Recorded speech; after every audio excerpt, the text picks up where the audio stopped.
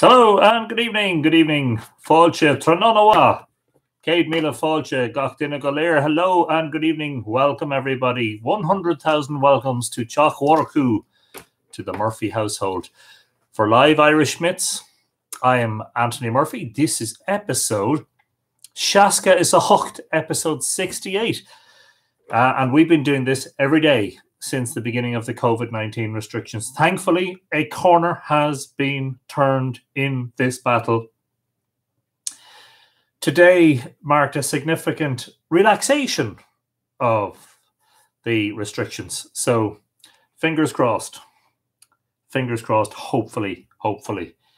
And hopefully everybody will continue to do their social distancing and behave. We started all this on the evening of the 12th of March, Thursday, 12th of March, when the Irish government announced its first restrictions, the closing of schools and colleges, etc., etc.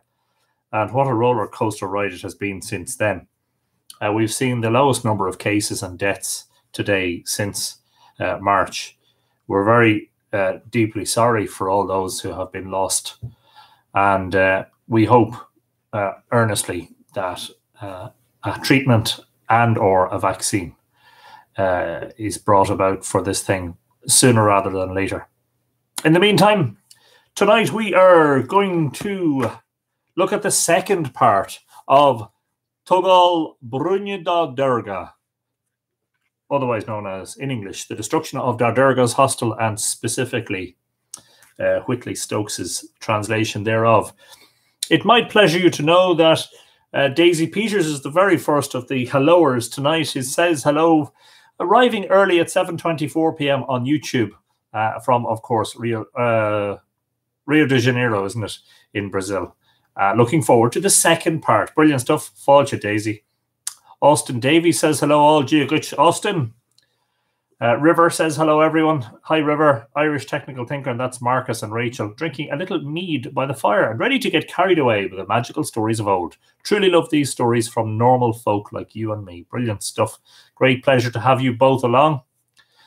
Erica Bow says good afternoon. Hello Erica, Fáilte. Mandy McCurl says hello everyone. Kiamar Atashiv, how are you? From the Isle of Mull in Scotland. We're great, Mandy, so far so good. We had more rain today and lots of cloud. Tasha Anna Scamalach and you. Jackie Stevenson says hello Anthony and the MythFlix tour. Caught up on yesterday's episode and ready for part 2. Yay, brilliant stuff. Merritt Braun says good evening. Tranonawa Merritt, if that's how your name is pronounced. It might be Meret. Pat Rowan is the first of the watchers on Facebook. Fáilte Macharja Forig. Aaron Durrett is watching. Hello, Aaron. Barbara Barney says hi, Anthony. Gia Glitch, Lloyd, Stillwell, Gia Reeve, Anthony, August Tua, Augustus Fain, Lloyd, welcome along. Aaron Durrett. Hello, dear Anthony and Tua. Vashon in the house. Vashon is fashionable. Never mind. Rowan Grove, I'm sure you've never heard a joke about Vashon Island being fashionable before. Hello from sunny Colorado, says Rowan Grove. Margaret Ring is in the house. Fáilte Margaret Connors at Thought too. Alex Casterton says, evening, Anthony and Tua. Helen Guinan is in the house. Your Majesty, still have to oil the wheels on that chair. Vicky Wallace Southall says, hello, my lovely friends. Good evening, Vicky. Sorry, I'm making rather noisy adjustments because the wheels are, I have to get a new chair, basically. But good evening to you. And also, hello to Evan, if he's watching. Long T Menno C. Greetings, Anthony and fellow Tua members from the land of horned helmets. Yes, and I hope that you were suitably enthralled by last night's episode compared to the yawn-inducing astronomical calculations of 2 episodes ago. Margaret Kiernan even says hello and good evening. Tranonawa Margaret. Henry Scullion says hi, Anthony. Hello, Henry. Fáilte. Kathy May Deo says good evening, Mr. Anthony. The day tour from partly cloudy Newcastle, Washington State, USA. Well, we're partly cloudy, but to be honest, it's mostly cloudy. So there you are. Kristen Gray Taggart, Geasa Anthony Tour. Northern California is cloudy, windy, and rainy today. Time for a fire, a drink, and a story. Doesn't California not get tremendously sunny, baking hot weather this time of year? Obviously not. Heather Guerin Rice is in the house. Fáilte Heather. Melanie Lynn is watching. Hello, Melanie. How are you? Sheila Hawkins says hello from California to Anthony and all. I hope you are also suitably ensconced by the fire there, Sheila. Mello Nello, whose name is Neil, says hi, Anthony and the Tua. Fáilte Neil. Aaron is saying to Helen, you're a Helleness. You're royal Helleness. Helleness. Give them hell. Never mind. I was introduced to Duolingo by my granddaughter a few months ago, and it's a great help, says Ralph. Yeah, I've been at it, but I'll be honest, the past week I've been neglecting it because I've been trying to write my book. Nora Gaffney O'Connor says, Ichawa Golair, Ichawa Tosafe. Nora, welcome along. Jack Durkin says, hi everyone. Lockdown ended. Fáilte, Jack. Yeah, a noticeable increase in traffic on the roads today. Mike Naylor says, hello, Anthony and Tribe. So happy to be among so many bright and interesting people. Mike and Jeanette in Princeton. We are so glad to have you both as part of our tour. Enjoying revisiting Maria Gimbutas. Yes, indeed. And I was enthralled by that documentary on YouTube today. I really, really enjoyed it. And it was a reminder of how much of a forward thinker she was. She was way ahead of her time. And of course, she had to break through that glass ceiling because there was a tremendous amount of pushback against her, especially from her male colleagues. And still today, she gets boxed in and labeled, as a feminist. So many of her ideas, going back to the 70s and the 80s, are all still very relevant at this time. Is it that time already? Hello, everyone. Anthony and all the lovely to us. It's Margaret Ring. It is indeed Margaret. John McGovern is watching. Conasata to Ahyoin. I'm doing a little bit of writing about Millmount at the moment, John. Fascinating. But more about the folklore and a little bit perhaps less about the history. Pulling up my chair by the fire, says Vicky. Brilliant stuff. Sharon Boggin Stitch says, greetings, Anthony and Tua. Thunderstorms and torrential rain here in Redding, California today. Eek. Okay, well, so long as that's over there, thousands of miles away, we'll be all right. Oh, sorry for you, Sharon. Olwen Roy Badziak says, hello, Anthony and Tua. Trinonawat. John Roach Gadzooks, Sir Anthony, thou didst quaff mightily last night, and yea, verily, may likewise quaff tonight. Yeah, brilliant. Yeah, as I say, Stokes, I mean, he was a genius in his day, but in his day they spoke funnily. Greetings from Virginia, says Mariana Dunn. And of course, that's Virginia in the USA, not Virginia in Cavan. Anthony was brilliant in the unscripted interview with James Perry yesterday evening. I learned even more about Anthony and his work. Yeah, I'm sorry I didn't mention that on here. I was going straight from Live Myths to a live interview with James Perry, and I was kind of a little bit, betwixt in between. Anyway, there you are. Nick, I'm glad you enjoyed it. Nick Eska Casterton. Hello, Anthony. Been a lovely day here in Albion. Hi, Tua. I hope you're all very well. Fáilte, Nick. Sláinte. Melanie Lynn. Hello, Anthony and the Tua. Caught up on episode 1 earlier and happy to be here tonight. Episode 1's a funny one, isn't it? It's like, just like sitting in front of a camera, not knowing how things are going to go and hardly any interaction. And look how it's developed. It's been brilliant. Pamela Walters says, Giarrive from the Netherlands. Hello, Pamela. Yvette Tillema says, hi, Anthony and Tua. Thank you for the wonderful Sharon Blackie post today on the community page. Yeah, I saw someone else sharing that, and I read through it, and I haven't read her book yet. And one would say it's not a book for a man to read, but of course, it's very important for us to read these things. If Women Rose Rooted, I have heard a great number of very nice reviews about that book. Megan Walter says, afternoon, all fighting the black flies to enjoy a cool, breezy day in the outdoors. Nice one, Megan. Katrina says, it might pleasure you to know, ni chlushim shin gominnik, shan foshenta. Okay, you're not chlushim. Listening? Shin gominnik, often. Shan foshenta. I don't know what the foshenta is. Anyway, you'll have to translate that for me, Katrina. Teach me a little bit of Irish live here on the group. Podgy McCovail says, Giariva Carja Gael Trononawa o Glasgow Alba. Poddy is in Glasgow. Hello, Poddy. Desiree Riley is watching. Welcome along, Desiree. Mary DeFalco says, hi, Anthony. Glad to be back. And of course, we're glad to have you back, Mary. Fáilte. Gina Zeller Boger is in Illinois. Welcome along, Gina. Fashionistas is the term for Vashon Islanders. Yes, fashionistas. I like that. Henry Paddy Shearman is also in Sanchach Anocht. Good evening, Tua. Good evening, Anthony. Trononoa, Henry. Maeve Fina Callahan says hello, Anthony and Tua. And hello right back to you. Mary Burgess, watching from work in Cambridge, Massachusetts. Can't wait for part 2. Good stuff. Excellent, Mary. Nice to have you along. Kimberly Fields Sipala says hello to her and Anthony from another Washington, Ireland. Harstein. Very nice. We're all in it tonight. Fashion, passion, says Katrina. Demi Woe is in Colorado. Says it's a beautiful day there. Fantastic stuff. Send some of that weather over here, will you? Dawn Hilton says, hi, Anthony and everyone. Love from Lancashire. Graw Moor Ort. Dawn. Tom King says, good evening, Anthony, and my fellow Tua. Hope all in good fettle. In fine form so far, Tom. Conas atá tú, agus conas atá carja goléir e bailje sláine e glán na bóine. Louise Sherrill says, hello. Hi, Louise. Barb Jordan says, hello. Stormy day in Florida. There you go. Interesting weather around the place today. Rowan Grove said, just made 14 days in a row for Duolingo. Brilliant stuff, Rowan. That's fabulous. Barbara Murphy, happy to join, as always, from sunny Tucson in Arizona. At least it's sunny somewhere in the world. Barbara, it's lovely to have you. A feminist is a good thing to be. Equality aboo, says Katrina. Brendan Long says, evening from Ballygarvan in Cork, enjoying your stories. I'm glad you're enjoying them, Brendan. You're very welcome. Tá fáilte rót. Maxine Adair Defty says, good evening from the north of Ireland, Anthony. Good evening to you, Maxine. Welcome along. Fáilte.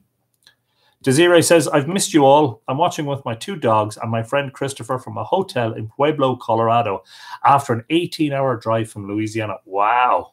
You must be wrecked, Desiree. Hopefully you can stay awake for it. Marie-Ro is watching. Hello, Marie-Ro. I haven't seen you in a long time. It's a few years. I hope you are keeping well. Tarini Pendleton says, Banachdi to all in Laguna Beach, California. Welcome, Tarini. Fáilte. Judy McQueen says it's rainy in Oregon, but she says hello nonetheless. Giagwich. Nick Hlusham Shin Gominik. I don't hear that often. Okay, so I was saying listen. I don't listen to that often. I don't hear that often. Veronica Casey says, hey everyone. Giagwich, Veronica. Old fashioned. Shan fashioned. Ah, have you now? Brilliant. Davog Orin says, how is from the Beaujolais in France. Bonsoir, mon ami Davog. Tranonoa. Okay, what are we on? What substance are we on? No, I mean, what time are we on? We are on, we call it 13 minutes. Erica Rivertree is saying hello from Louisville, Kentucky. Karen Gogus is on YouTube today. Fáilte, Karen. Good to see you also. Erica as well. Sue Turner says hello all. Fáilte, Sue. Oh, we are into part 2 of Togail bruidne Dá Derga, the destruction of Dá Derga's hostel. And we were talking about red men and everything last night, weren't we? Just before I go on, I should say, and I haven't done it in a while, thank you to all the patrons of Mythical Ireland over at patreon.com/Mythical Ireland. That's patreon.com/Mythical Ireland. And perhaps you might consider becoming a patron and heading on over there and seeing what rewards you get for your patronage. You can support Mythical Ireland for as little as $1 a month. That's sure that's wouldn't even get you a scone, never mind a coffee, you know. But anyway, I hope everybody is well. And we're going to press on. So we did say that this is in 4 parts. It's going to take 4 episodes to get through. They won't be massively long episodes, but it's kind of too much to try and do in 2 or 3 episodes. That was the feeling anyway, and I hope you agree. I'm watching on my computer tonight, and I am totally looking at your books, Anthony. Yes, the follow-up, the next part of the library tour. I can't remember how long it is since we did the first library tour, the first part. To be honest, I was kind of waiting. There are more lights arriving, and there may be other works in the offing because I've run out of shelf space and I need to add more shelving. And I've had a little discussion with my other half, Just between us, Margaret. Don't tell anyone else. I might be adding more bookshelves shortly, but don't tell anyone. Strictly between us. Definitely don't tell my wife I told you that. Library Tour Part 1 was episode 29. That's a long time ago. It was in April sometime. There you go. So on to Part 2. Look, let's call it 15 minutes, shall we? Let's call it 15. Right. Conaire and his troops to Dublin. Doris O'Hara says, hello, Anthony and everyone. Missed yesterday's live episode. Too late from work. Not to worry, Doris. Work comes first, even ahead of myths. Bethany Cutler says, I know I have several times as well. I was hoping he would part with some of them. No, an auction maybe. Patricia McAteer is waving. Good evening, Patricia Falcha. We've been enjoying your artworks. Melanie Corpy says, hi, Anthony. Jay Gutch, Melanie.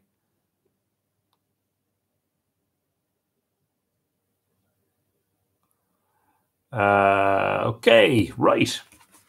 Conaire and his troops to Dublin. 'Tis then the man of the black cropped hair, with his one hand and one eye and one foot, overtook them. Rough cropped hair upon him. They said that already. Though a sackful of wild apples were flung on his crown, not an apple would fall on the ground, but each of them would stick on his hair. Though his snout were flung on a branch, they would remain together. Long and thick as an outer yoke was each of his two shins. Each of his buttocks was the size of a cheese on a withe. A forked pole of iron, black pointed, was in his hand. A swine, black bristled, singed, was on his back, squealing continually. And a woman, big-mouthed, huge, dark, sorry, hideous, was behind him. Though her snout were flung on a branch, the branch wouldn't support it. Her lower lip would reach her knee.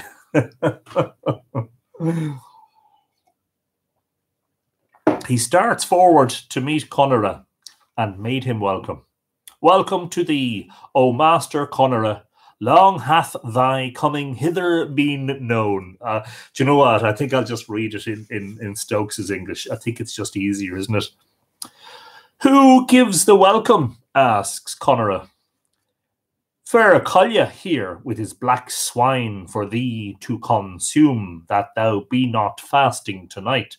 For 'tis thou art the best king that has come into the world. And we were saying last night, weren't we, or at least some of us, the non-vegetarians, the carnivores among us were saying, if you offered me salted bacon or salted pork, I'd be right there, no problem. So we had a cheese butt. Excuse me, but I had to say that. Yeah. Who said the moon was made out of cheese, huh? Get it? Moon? Never mind. Full moon? Never mind. Terrible. Jeez, wait till the women start writing that book about the men, says Katrina. Yeah. Oh, slim pickings there, huh? Anyway, what is thy wife's name, says Conaire. Cichuil, he answers. That's C-I-C-H-U-I-L. Cichuil, he answers. Any other night, says Conaire, that pleases you, I will come to you, and leave us alone tonight. Nay, say the churl, for we will go to thee to the place wherein thou wilt be tonight, O fair little Master Conaire. And I wonder, you know, if the scribes of the Middle Ages could hear this. It is a terrible joke, Rowan. I completely agree. If the scribes of the Middle Ages could hear this in late 19th century or early 20th century English, sure they would be slightly bemused. Tony Campbell is watching. So no what, Tony, couldn't have thought to. So he goes towards the house with his great big-mouthed wife behind him, and his swine, short-bristled, black, singed, squealing continually on his back. That was one of Conaire's taboos, and that plunder should be taken in Ireland during his reign was another taboo of his. Now plunder was taken. Katrina, I'm ignoring you now, okay? Now plunder was taken by the sons of Dundesa, and 500 there were in the body of their marauders, besides what underlings were with them. This too was a taboo of Conaire's. There was a good warrior in the north country, Wayne over withered sticks. This was his name. Sorry, I'm going to bring up the Facebook in case I need to paste in any links.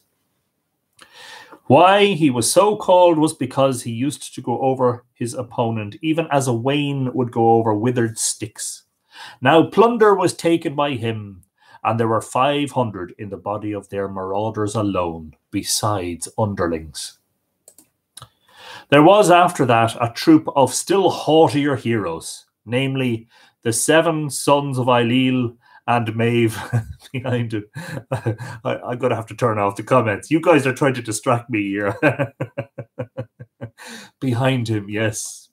Behind his cheesy butt, I get it. The 7 sons of Ailil and Maeve, each of whom was called Maine, M-A-N-E. And each Maine had a nickname, to wit, Maine Featherlike and Maine Motherlike, and Maine Gentle Pious, Maine Very Pious, Maine Unslow, would that not be just Maine Quick, and Maine Honeyworded, Maine Grasp Them All, and Maine the Loquacious.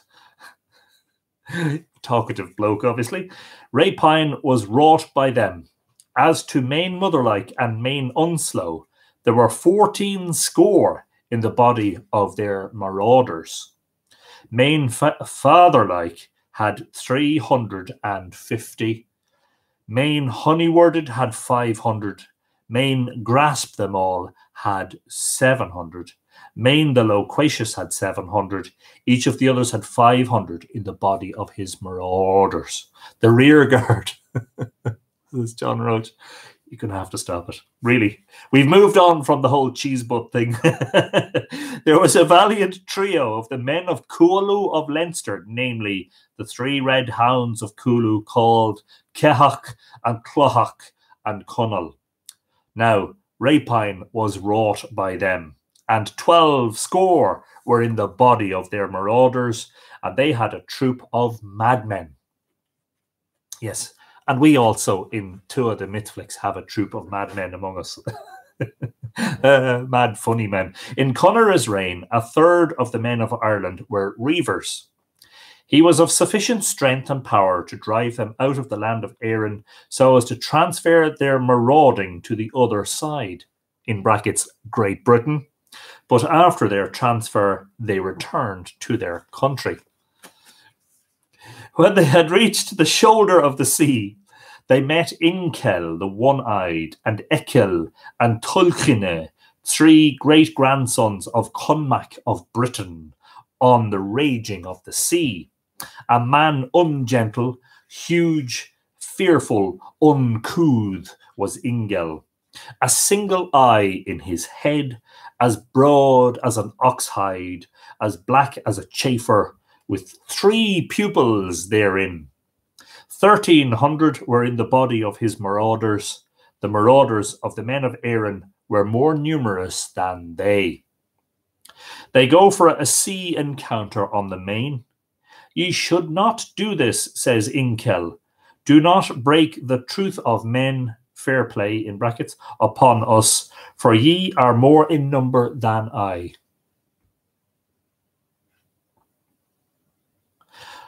Naught but a combat on equal terms shall befall thee, say the reivers of Éireann.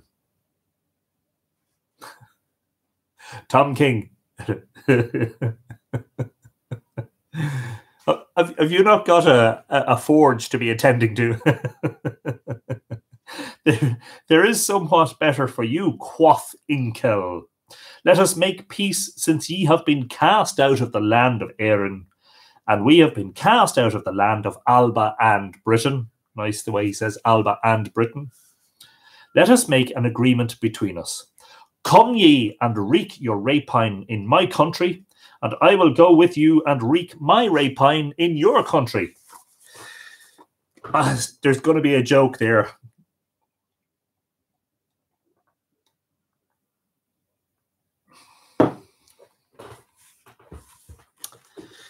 They follow this counsel, and they gave pledges, therefore, from this side and from that. There are the sureties that were given to Inkel by the men of Aaron, namely Fergar and Gabor, or Fairlee, and Ferrugan, for the destruction that Inkel should choose to cause in Ireland, and for the destruction that the sons of Dundesa should choose in Alba and Britain. A lot was cast upon them to see with which of them they should go first. It fell that they should go with Inkel to his country. So they made for Britain, and there his father and mother and his 7 brothers were slain, as we have said before. Thereafter they made for Alba, and there they wrought the destruction, and then they returned to Erin. Clearly here Alba in this story refers to Scotland. 'Tis then now that Conaire, son of Etterskill, went towards the hostel along the road of Cooloo. 'Tis then that the reivers came till they were in the sea off the coast of Bregia over against Howth, or Bin Etter as it would have been called. Then said the reivers, Strike the sails, and make one band of you on the sea, that ye may not be sighted from land. And let some lightfoot be found from among you, to go on shore to see if we could save our honours with Inkel, a destruction for the destruction he has given us. Who will go on shore to listen? Let someone go. That's what it says. Let someone go, says Inkel. Who should, keeping the composure, I'm trying desperately. Who should have there the 3 gifts, namely, gift of hearing, gift of far sight, and gift of judgment? I, says Main Honeyworded, have the gift of hearing, and I, says Main Unslow, have the gift of far sight and of judgment. 'Tis well for you to go thus, say the reivers. Good is that wise.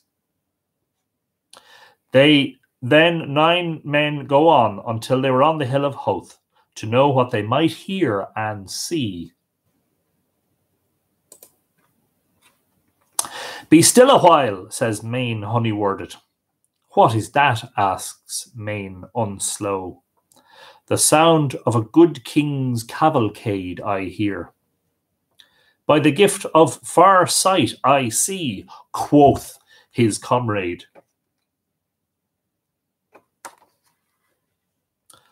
What seest thou here?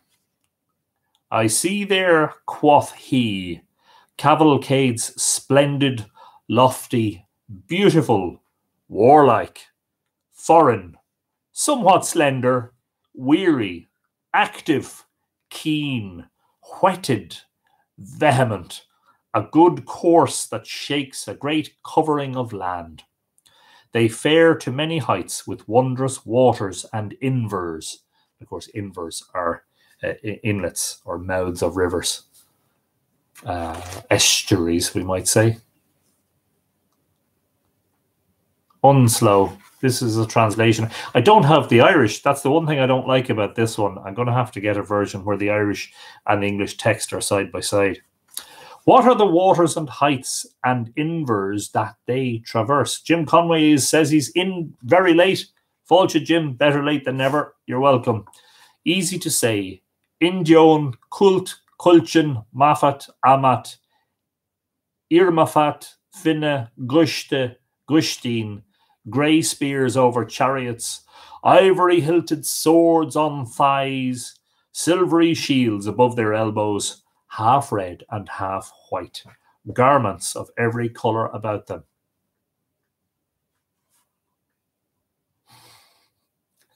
Thereafter I see before them special cattle, specially keen. To wit, thrice 50 dark grey steeds, small-headed are they, red-nosed, pointed, broad-hoofed, big-nosed, red-chested, fat, easily stopped, easily yoked, foray nimble, keen, whetted, vehement, with their thrice 50 bridles of red enamel upon them. I swear by what my tribe swears, says the man of the long sight. These are the cattle of some good lord. This is my judgment thereof. It is Conaire, son of Eterskill, with multitudes of the men of Erin around him, who has travelled the road.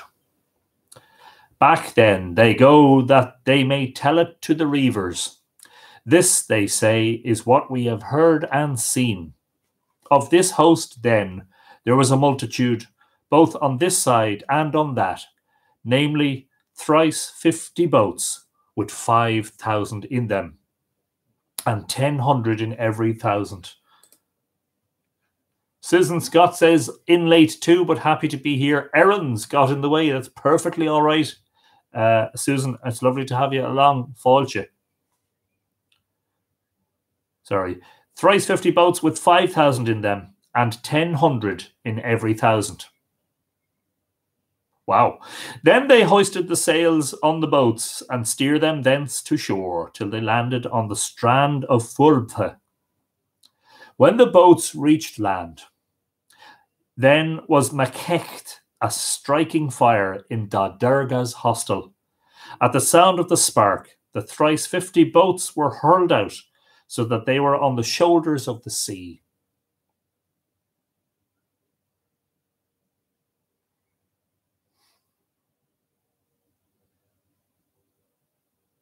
I think in the case of reivers, they're talking about raiders, aren't they? Like border raiders, I would have thought. Could be wrong. Not an expert in these matters. Be silent a while, said Inkel. Liken thou that, O Fer Ruggin. I know not, answers Fer Ruggin, unless it is Luchdun the satirist in Auanmacha, who makes this hand smiting when his food is taken from him per force.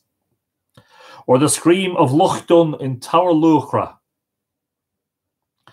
of Macecht's striking a spark, when he kindles a fire before a king of Erin where he sleeps. Every spark and every shower which his fire would let fall on the floor would broil 100 calves and 2 half pigs. May God not bring that man, even Conaire, there tonight, say Dun Dessa's sons. Sad that he is here under the hurt of foes. Meseems, says Inkel, it should be no sadder for me than the destruction I gave you. This were my feast that Conaire should chance to come there. Their fleet is steered to land.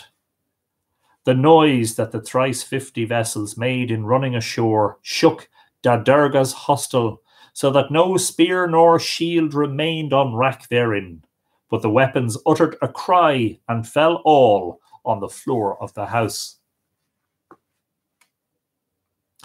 Liken thou that, O Conaire, says everyone. What is this noise? I know nothing like it, unless it be the earth that has broken, or the Leviathan that surrounds the globe and strikes with its tail to overturn the world, or the bark of the sons of Dun Dessa that has reached the shore. Alas, that it should not be they who are there. Beloved foster brothers of our own were they. Dear were the champions.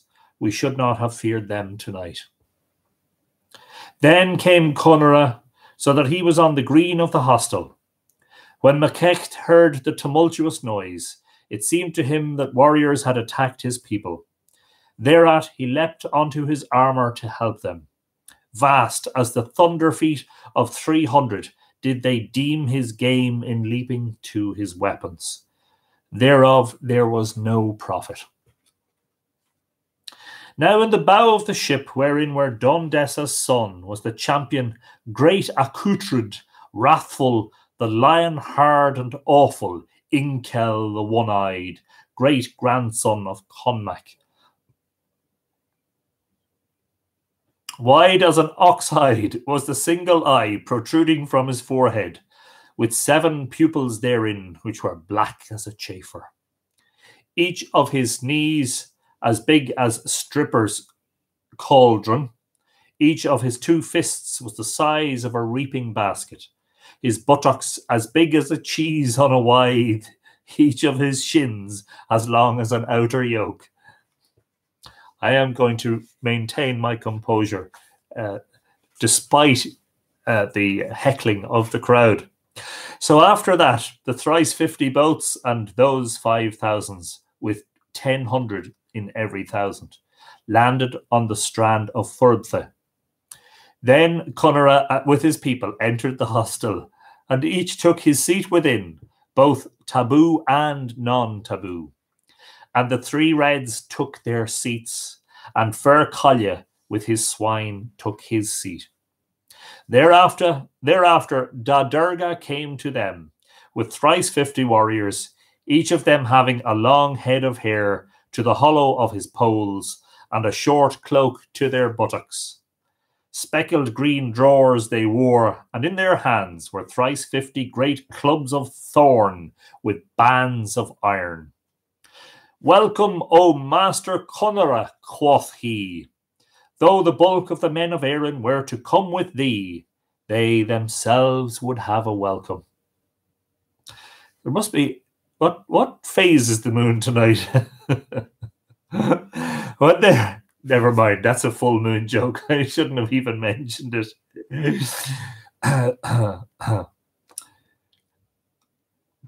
When they were there, they saw a lone woman coming to the door of the hostel after sunset and seeking to be let in. As long as a weaver's beam was each of her 2 shins, and they were as dark as the back of a stag beetle. A greyish woolly mantle she wore. Her lower hair used to reach as far as her knee. Her lips were on one side of her head. She came and put one of her shoulders against the doorpost of the house, casting the evil eye on the king and the youths who surrounded him in the hostel. He himself addressed her from within. No sneezes yet, Todd. You're welcome. Well, O woman, says Conaire, if thou art a wizard, what seest thou for us? Truly I see for thee, she answers, that neither fell nor flesh or thine shall escape from the place into which thou hast come, save what birds will bear away in their claws. It was not an evil omen we foreboded, O woman, saith he. It is not thou that always augurs for us. What is thy name, O woman? Calib, C-A-L-I-B, she answers. That is not much of a name, says Conaire. Lo, many are my names besides. Which be they? Asks Conaire. He had to ask, didn't he? Is this like, barstool chat-up lines? Easy to say, quoth she. Samon, S-A-M-O-N, Sinand, Sesklend, Sov, Kyle, Kull, Dichwem, Dichul, Dihim, Dichwimne, Dichruine, Darne, Darine, Darune, Egam, Agam, Ehamne, Gneem, Chluche, Kehardum, Nith, Neman, Noinen, Bau, Blosk, Blor, Hoi, Ifa la Sru, Mache, Mide, Mud. I need a glass of wine. On one, I need a slice of cheese. On one foot, and holding up one hand and breathing one breath, she sang all that to them from the door of the house. Yeah, Mary for short, says Neil. Yeah. My name is Salmon Sinan Seklan Sob Kyle Col Dickum Dickul, but you can call me Mary. I swear by the gods whom I adore, says Conaire, that I will call thee by none of these names, whether I shall be here a long or a short time. What dost thou desire, says Conaire. That which thou too desirest, she answered. 'Tis a taboo of mine, says Conaire, to receive the company of one woman after sunset. Though it be a taboo, she replied, I will not go until my guesting come at once this very night. Tell her, says Conaire, that an ox and a bacon pig shall be taken out to her, and my leavings, provided that she stays tonight in some other place. If in sooth she says, it has befallen the king not to have room in his house for the meal and bed of a solitary woman, they will be gotten apart from him from someone possessing generosity, if the hospitality of the prince in the hostel has departed. Savage is the answer, says Conaire. Let her in, though it is a taboo of mine. Great loathing they felt after that from the woman's converse, and ill foreboding, but they knew not the cause thereof. The reivers afterwards landed and fared forth till they were at Lecca Kinsleve. Ever open was the hostel. Why it was called a bruidne or a bruidne was because it resembles the lips of a man blowing a fire. Great was the fire which was kindled by Conaire every night, to wit, a boar of the wood. 7 outlets it had. When a log was cut out of its side, every flame that used to come forth at each outlet was as big as a blaze of a burning oratory. There were 17 of Conaire's chariots at every door of the house.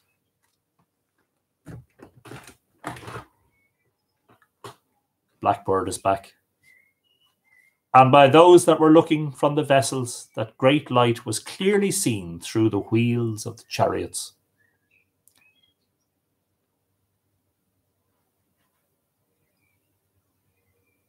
Not entirely sure if it's a blackbird.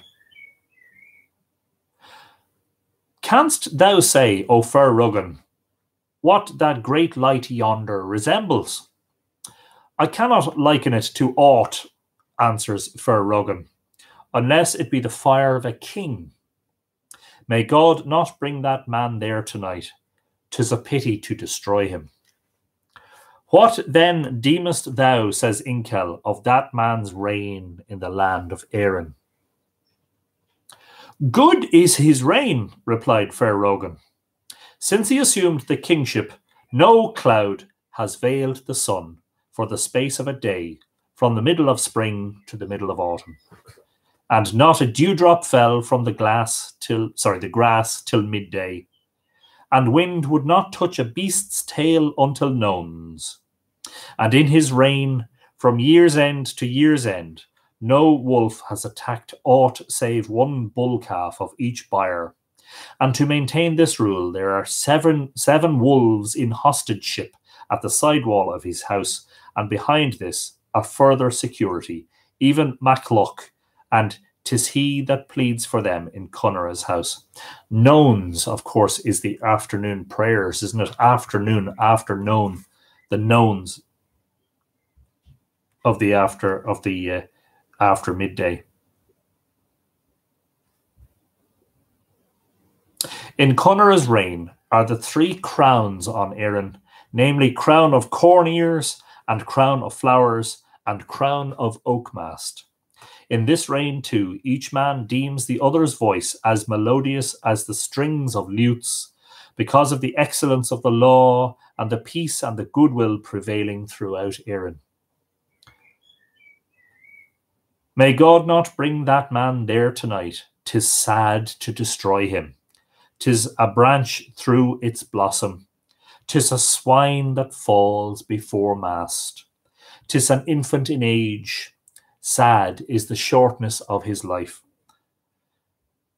This was my luck, says Inkel, that he should be there, and there should be one destruction for another.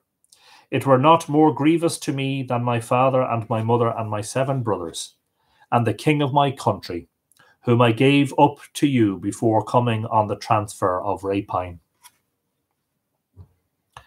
'Tis true, say the evildoers who were along with the reivers. The reivers make a start from the strand of Furdtha, and bring a stone for each man to make a cairn. For this was the distinction which at first the Fians made between a destruction and a rout. A pillar stone they used to plant when there would be a rout. A cairn, however, they used to make when there would be a destruction. At this time then they made a cairn, for it was a destruction. Far from the house was this, that they might not be heard or seen therefrom. For 2 causes they built their cairn, namely, first, since this was a custom in marauding, and secondly, that they might find out their losses at the hostel. Every one that would come safe from it would take his stone from the cairn. Thus the stones of those that were slain would be left, and whence they would know their losses. That's fascinating, isn't it?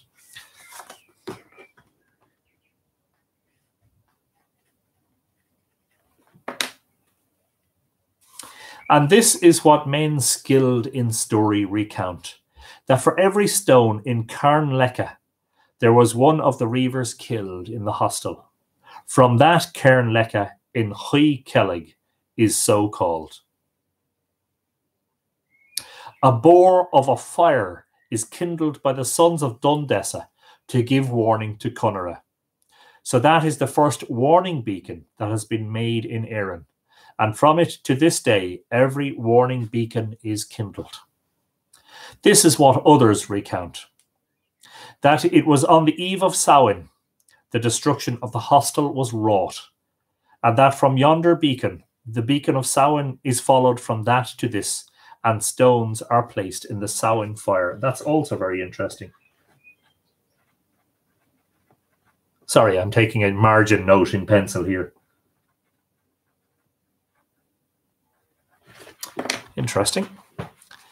Then the reivers framed a council at the place where they had put the cairn. Well then, says Inkel to the guides, what is nearest to us here? Easy to say, the hostel of Dá Derga, chief hospitaller of Erin.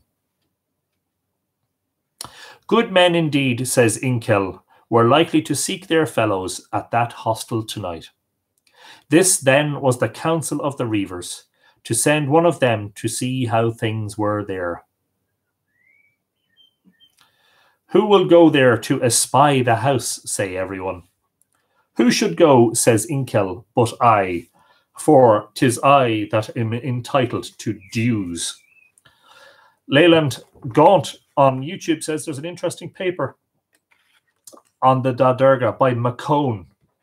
Yes. I wonder, is there a link to that? The Woodses in Monaster Boys say that these lads are mental. Did they ever do anything simple? No, it's all very, very convoluted, isn't it? What are we on? Home brew, says Austin Davies. Joey McD says hello from sunny San Diego. Glad to hear it's sunny somewhere in the world because it's cloudy here today. I have the bird here beside me singing, and I'd nearly just stop reading and just let him do the singing for the rest of the evening. Inkel went to reconnoitre. In other words, he went on reconnaissance. The hostel with each one of the 7 pupils of the single eye which stood out of his forehead, to fit his eye into the house in order to destroy the king and the youths who are around him therein. And Inkel saw them through the wheels of the chariots. Then Inkel was perceived from the house. He made a start from it after being perceived. He went till he reached the reivers in the stead wherein they were. Each circle of them was set around another to hear the tidings, the chiefs of the reivers being in the very centre of the circles.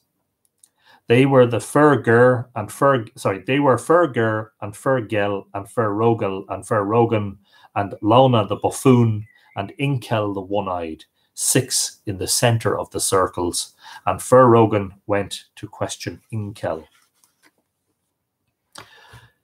How is that, O Inkel? Asks Ferrogan. Rogan. Is it Rogan or Rogoin? There's no fodder, so it's Rogan. Rogan. However it be, answered Inkel, royal is the custom, hostful is the tumult, kingly is the noise thereof. Whether a king be there or not, I will take the house for what I have a right to. Thence my turn of rapine cometh.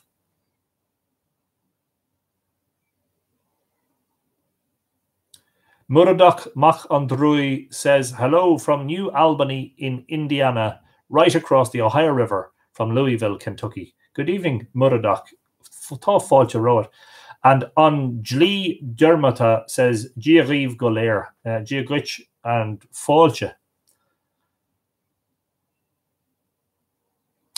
We have left it in thy hand, O Inkel, say Conaire's foster brothers, but we should not wreak the destruction till we know who may be therein. Question, hast thou seen the house well, O Inkel? Asks Fair Rogan. Mine eye cast a rapid glance around it, and I will accept it for my dues as it stands. Thou mayest well accept it, O Inkel, saith Fair Rogan. The foster father of all of us all is there, Aaron's over-king, Conaire, son of Etterskill. And Guido Bruce is watching. Good evening, Guido Fáilte.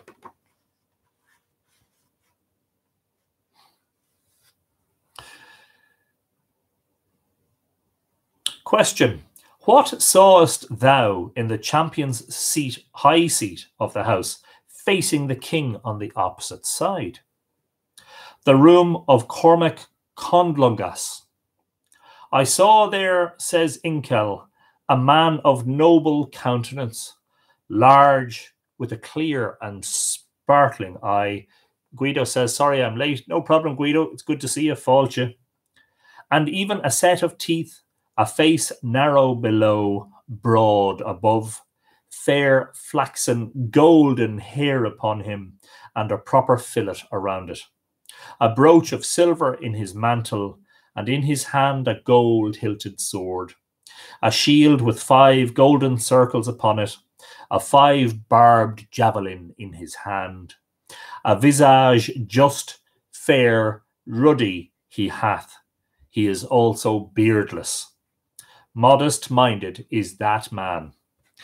And Paula Snow Queen says 2 half-pigs is a whole. But you see, it could be two haunches. It could be 2 rear ends of the pig. It could be 2 front ends, you know. A proper fillet around it. Yeah, I have no idea what that means, Katrina. F-I-L-L-E-T. And after that, whom sawest thou there?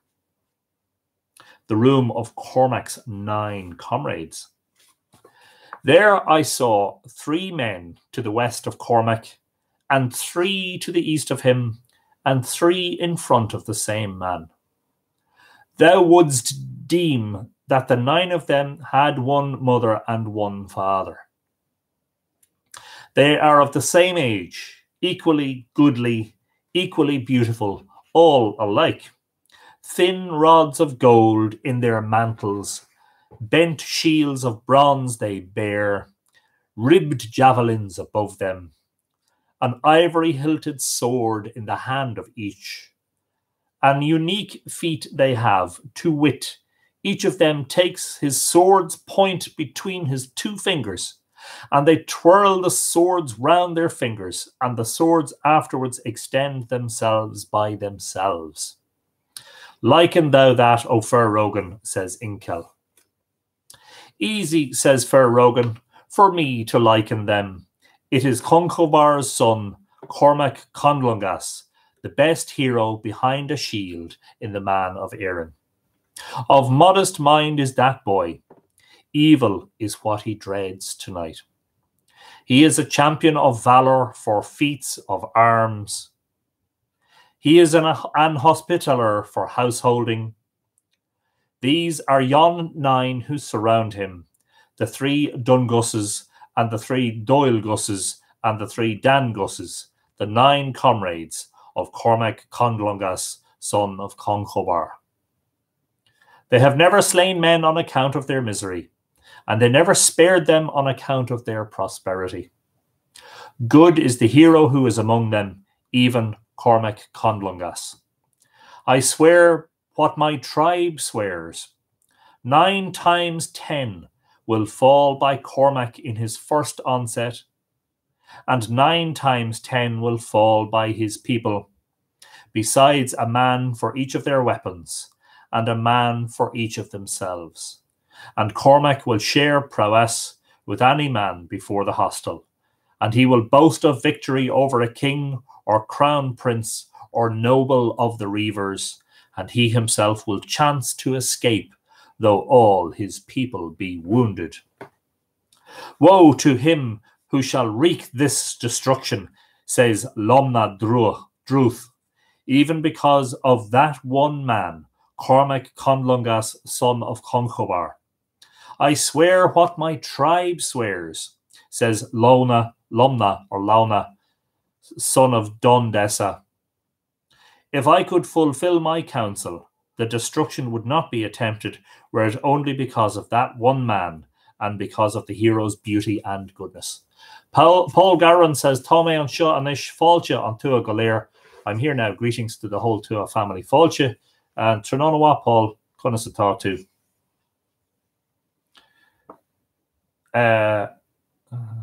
Excellent. And we have a couple of people conversing Oscailga on YouTube, which is brilliant. It is not feasible to prevent it, says Inkel. Clouds of weakness come to you. 9 times 10, yeah. It's a funny way. Clouds of weakness come to you. This is why I always like to have the Irish version of the text on the opposite page, which I don't have in this case.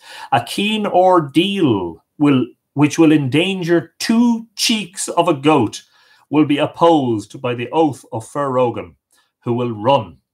Thy voice, O Launa, says Inkel, hath taken breaking upon thee. Thou art a worthless warrior. I know thee. Clouds of weakness come to you. Neither old men nor historians shall declare that I quitted the destruction until I shall wreak it. Reproach not our honour, O Inkel, say Ger and Gabor and Fair Rogan. The destruction shall be wrought unless the earth break under it, until all of us are slain thereby. Truly then, thou hast reason, O Inkel, says Launa Druth, son of Dundesa. Not to thee is the loss caused by the destruction. Thou wilt carry off the head of the king of a foreign country with thy slaughter of another, and thou and thy brothers will escape from the destruction, even Inkel and Ekel and the yearling of the rapine. Harder, however, it is for me, says Launa Druth. Woe is me before everyone. Woe is me after everyone. 'Tis my head that will be first tossed about there tonight after an hour among the chariot shafts, where devilish foes will meet. It will be flung into the hostel thrice, and thrice will it be flung forth. Woe to him that comes. Woe to him with whom one goes. Woe to him to whom one goes. Wretches are they that go. Wretches are they to whom they go. There is nothing that will come to me, says Inkel, in place of my mother and my father and my 7 brothers, and the king of my district, whom ye destroyed with me. There is nothing that I shall not endure henceforward.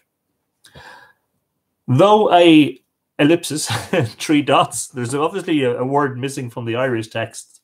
Though a something should go through them, say Ger and Gabor and Fer Rogan, the destruction will be wrought by thee tonight.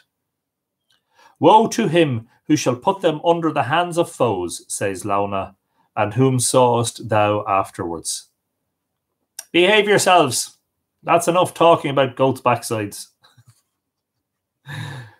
This has been a funny episode. Yeah, you're obviously all like the kids in the classroom when the regular teacher is out, you know, and the substitute teacher is in, and you're all having a little giggle. I saw the room of the Picts. I saw another room there with a huge trio in it. 3 brown big men, 3 round heads of hair on them, even, equally long at nape and forehead. 3 short black cowls about them, and reaching to their elbows. Long hoods were on the cowls.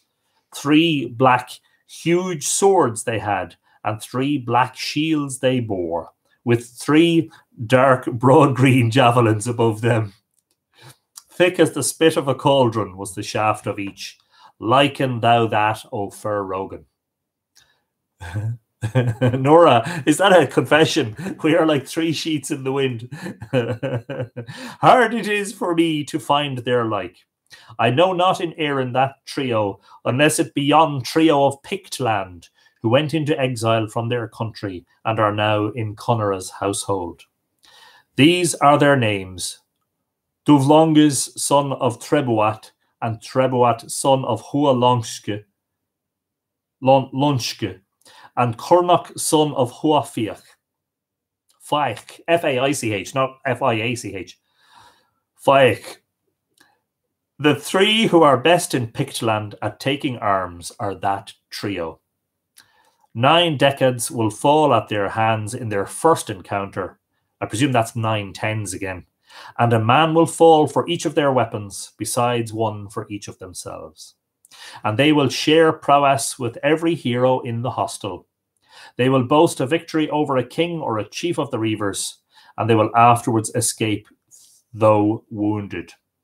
Woe to him who shall wreak the destruction, though it be only on account of those there. Says Launa Druth, I swear to God what my tribe swears. If my counsel were taken, the destruction would never be wrought. Ye cannot, says Inkel. Clouds of weakness are coming to you. A keen ordeal which will endanger, etc., etc. And whom slowest thou there afterwards? The room of the pipers. There I beheld a room with 9 men in it. Hair fair and yellow was on them. They all are equally beautiful. Mantles speckled with colour they wore, and above them were 9 bagpipes, 4 turned, ornamented. Someone saying, oh no, not bagpipes, please. If you play bagpipes in Dá Derga's hostel, everybody will flee with their ears covered in every direction. Enough light in the palace were the ornament on these 4 tuned pipes. Liken thou them, O Fer Rogan. Easy for me to liken them, says Fer Rogan. He obviously has a thing for bagpipes. Those are the 9 pipers that came to Conaire out of the Elf Mount of Brega, that is the She of Brega, which is somewhere in the district of Meath and possibly at Brunabonia, because of noble tales about him. These are their names: Bind, Rovind, Rearvind, Shiva, Diva, Dekrind, Omal, Kumal, Kielglind. Wow. They are the best pipers in the world, so good that they 9 have unpronounceable names. 9 Enneads will fall before them. E-N-N-E-A-D-S will fall before them. And a man for each of their weapons, and a man for each of themselves. And each of them will boast a victory over a king or a chief of the reavers. And they will escape from the destruction, for a conflict with them will be a conflict with shadow. They will slay, but they will not be slain, for they are out of an elf mound. Woe to him who shall wreak the destruction, though it be only because of those 9. Ye cannot, says Inkel, clouds of weakness come to you, etc. And after that, whom sawest thou there? The room of Conaire's major domo, Majordomo. There I saw a room with one man in it, rough cropped hair upon him. Though a sack of crab apples should be flung on his head, not one of them would fall to the floor, but every apple would stick on his hair. His fleecy mantle was over him in the house. Every quarrel therein about seat or bed comes to his decision. Should a needle drop in the house, its fall would be heard when he speaks. Above him is a huge black tree, like a mill shaft, with its paddles and its cap and its spike. Liken thou him, O Fir Rogan. Easy for me is this. Togail of Uli is he, the steward of Conaire's household. 'Tis needful to hearken to the decision of that man, the man that rules seat and bed and food for each. 'Tis his household staff that is above him. That man will fight with you. I swear what my tribe swears. The dead at the destruction slain by him will be more numerous than the living. Thrice his number will fall by him, and he himself will fall there. Woe to him who shall wreak the destruction, etc. Ye cannot, says Inkel, clouds of weakness come to you. What sawest thou there after that? And thus concludes part 2, Ceacht Ado, of the destruction of Dá Derga's hostel. The repetition, alliteration, lists, full names, and family lines. These are all part of oral story traditions. They don't make sense now in print. Our style of writing, reading, and understanding stories is very different. Absolutely true, Maeve. And these are stories that were likely to have been told with great gusto and energy, and perhaps sung, or at least sort of half sung, you know. Oh, sorry. Didn't mean to do that. Any comments other than those about the cheese and the 4 cheese, 3 red men, 2 half pigs, 1 goat cheek? They all have credit cards. Somebody wants to know what's the name of the band. Yeah, the Pied Pipers of Dá Derga's Hostel. I don't know. Oh, a few people are fond of the pipes. I'm sorry, I didn't mean to insult the bagpipe lovers of the world. And the birds are still singing outside. If there are any, I'm off to get cheese and crackers in a minute, says Veronica. I'm glad you all had a bit of fun tonight, you know?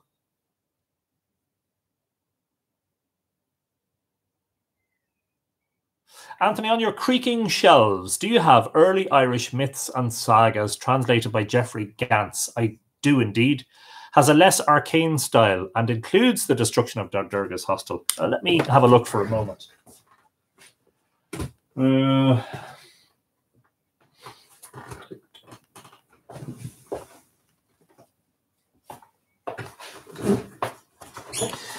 Yeah.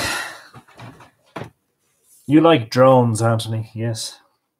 Drones, the drone of the bagpipes. No, I don't. The destruction, yeah, but it's probably, I wonder, is it a summarized version? Who was that was asking me? Longti Menosi. It's probably a much shortened version. Let's not jump to conclusions.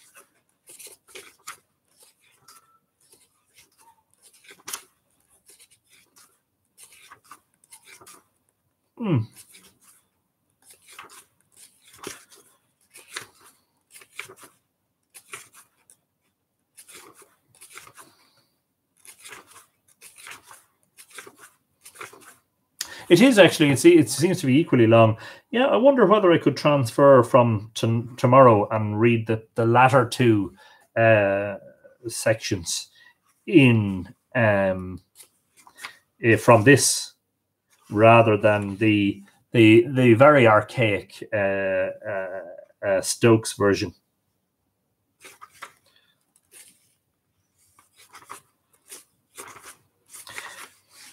Yeah, where was I about to begin? Part 3 of Stokes's version begins with, what does it begin with? It begins with the room of Macecht, Connor's battle soldier. Let's have a look for that.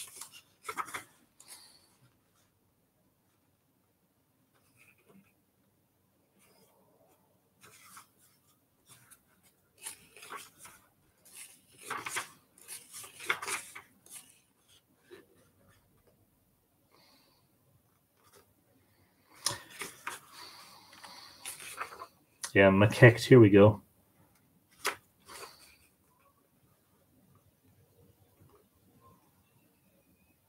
Yeah, maybe I'll look at doing that. Yeah, thanks for that. I forgot about that. There you go. Can't hear the birds if it's playing. Any other questions? How can you not like the pipes? They're calling from glen to glen, etc., etc., etc. I actually like the uilleann pipes. Michael Kenny is watching. Fáilte, Michael, Conasatá too. Great fun tonight. I'm glad you all had fun. Craft work, says John. Fun it was, indeed. So let's do it again tomorrow night. Yeah, that's it for the moment. Part 3 tomorrow. And I'll try and pick it up from that perhaps less archaic version. Thank you, Long T, for your help on that one. That's quite helpful because it's a little bit, isn't it? It's so archaic that it's nearly, it needs to be translated from the archaic English into understandable modern English. So everybody, keep safe. Make sure that you keep washing your hands.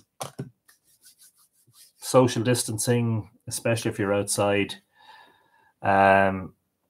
If you're outside, it's better to wear a face mask according to most advice, and especially if you're going into a crowded area like a supermarket, or if you're going onto public transport like a bus or a train or anything like that. Just keep yourself safe and keep well, and come back to us tomorrow, and keep coming back to us as long as we continue with live Irish Myths. In the meantime, I'm Anthony Murphy. Kolasov, sound sleep, Ichawa, good night, or if it's good afternoon, good morning, and all that. And we'll see you tomorrow, hopefully. Slán go fóill. Bye for now. And to the YouTubers, we'll see you tomorrow. Slán go fóill.